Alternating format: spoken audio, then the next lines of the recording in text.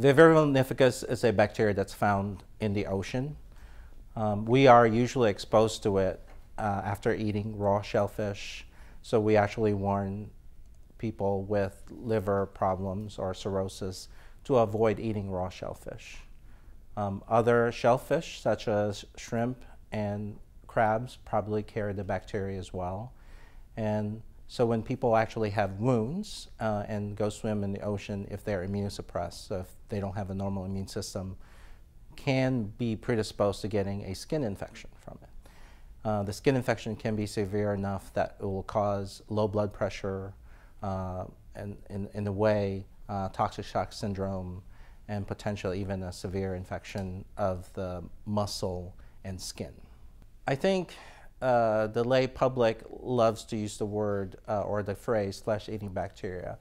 From a medical standpoint, I think when I hear that, I think people mean that their muscle or tissue or skin are dying in a way because circulation is being cut off.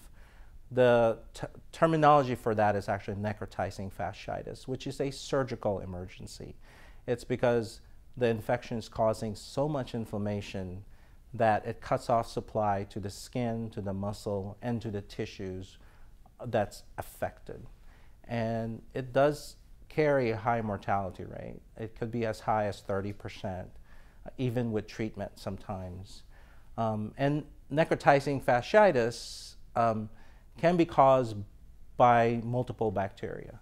And Vibrio vulnificus is just one of them. So necrotizing fasciitis can occur as a result of Vibrio vulnificus infection, okay?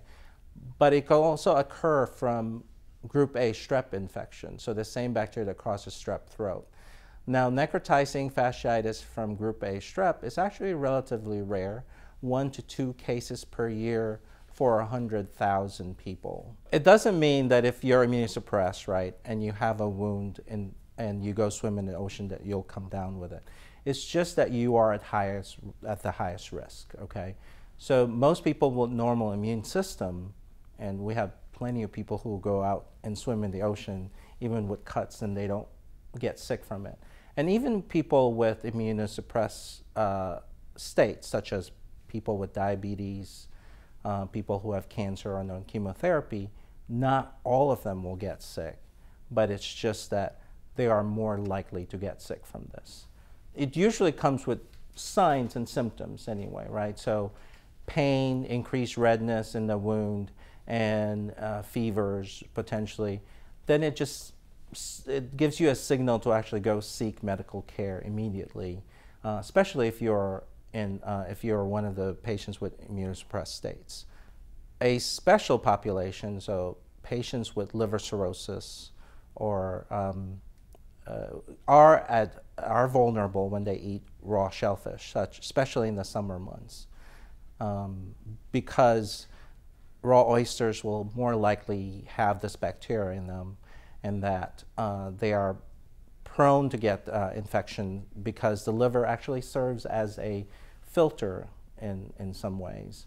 But unfortunately, if you have cirrhosis of the liver, it doesn't filter the bacteria that well, and then it can get into the bloodstream and cause severe infection. For the most part, usually it's a salt water organism, brackish water potentially too, but usually in fresh water it's not. Vibrio vulnificus is usually not found in fresh water. But there are also bacteria in fresh water, a bacteria called Aeromonas, that can actually cause necrotizing fasciitis as well, but this one is mostly found in fresh water.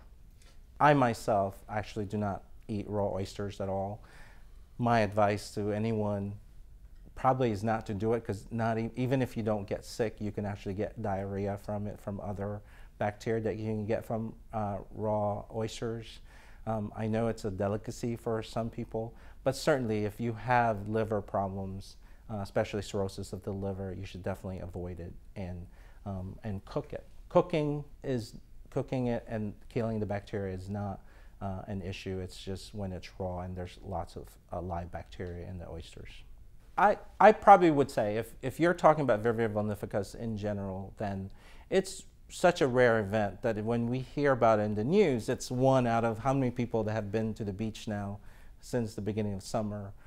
So it's really a rare event, but again, as long as you know what the warning signs are of a wound that's getting worse, or that if you start feeling sick and you had a wound and you went into the ocean, those are signs that you probably should seek medical attention.